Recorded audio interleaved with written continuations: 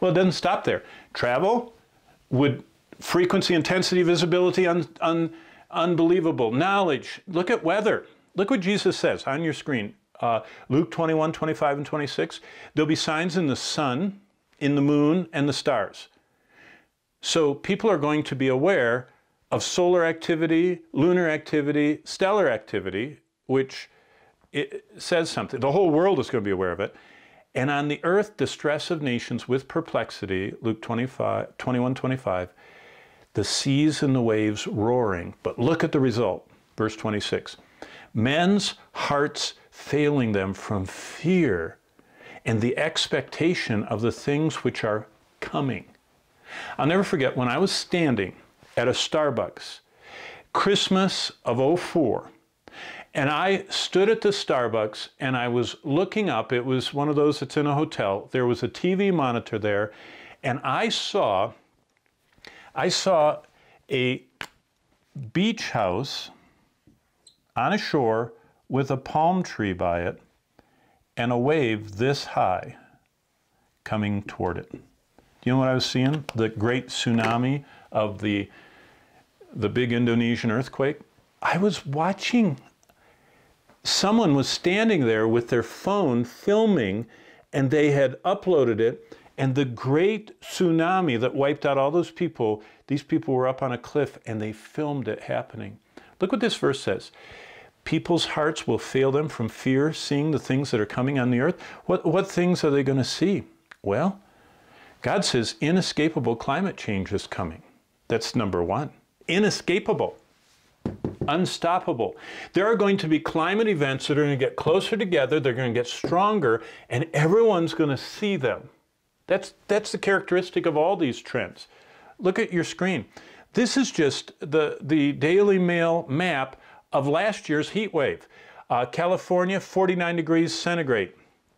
That was like 130 degrees in Death Valley. Canada, heat wave. Canada, I mean, Canada touches the Arctic Circle. 70 people died from the heat last summer in one event. Algeria, 51 degrees in the desert. Sweden had forest fires. They are on the Arctic Circle. Greece had wildfires where 79 people died running into the Aegean Sea because this brush fire came down the hill in Athens so fast it killed 79 people.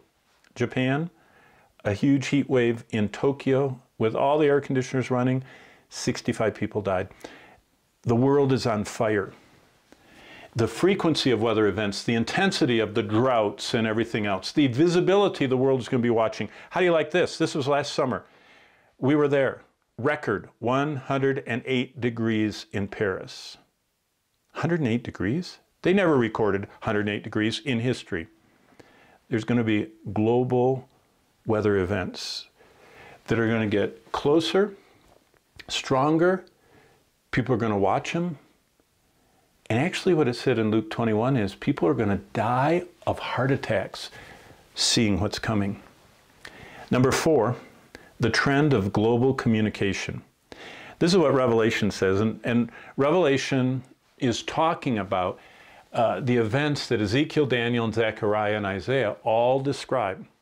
This is what it says in Revelation 11:9. Then those from the peoples, tribes, tongues, and nations. What's that? That's code for everybody on the world. This visibility. Everybody. This is going to be an event that everybody's going to watch. That's what it's saying. We'll see their dead bodies. Who is this? This is chapter 11 over here in the tribulation. In Revelation 11, we have the two witnesses. These prophets from God that call down fire from heaven and cause there to be no rain on the earth, kind of doing things that Elijah and Moses did. The Antichrist, who meets them, these two witnesses, is going to do something. Look what it says.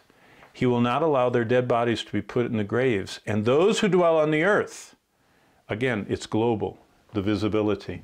Those who dwell on the earth will rejoice over them, make merry, and send gifts to one another. Because these two prophets tormented those who dwell on the earth. When in history has it been possible for people anywhere on the earth to send gifts to everybody? We call it Amazon Prime, don't we? I mean, you can buy anything almost anywhere. And you can see what's going on everywhere. Let me show you one quick slide. That was yesterday at 4:30 p.m. All the blue are viewers, and all the green dots are broadcasters. What is that? Facebook Live. You know, we're in isolation quarantine. Bonnie and I watched John MacArthur's services in Los Angeles on Facebook yesterday, morning service, last night, evening service. We were, and the little bubbles were coming up, all those people's hearts and likes and comments were just buzzing across there, thousands of them. Look at that map. Right now, there's not a continent untouched. Facebook Live, people can take their phones and film. And you know what I think is going to happen when those two witnesses are killed and their bodies are laying there? People are going to be there, and they're going to be filming, and it's going to be posting, and people are going to be watching it live. And all of a sudden, do you remember what happens? After 3.5 days, the Lord resurrects them and raptures them out. They go, ooh. I can just see the people with their Facebook Live going, wow, look at that. I wonder what's happening. That's the world we live in. Did you know that was explained 2,000 years ago?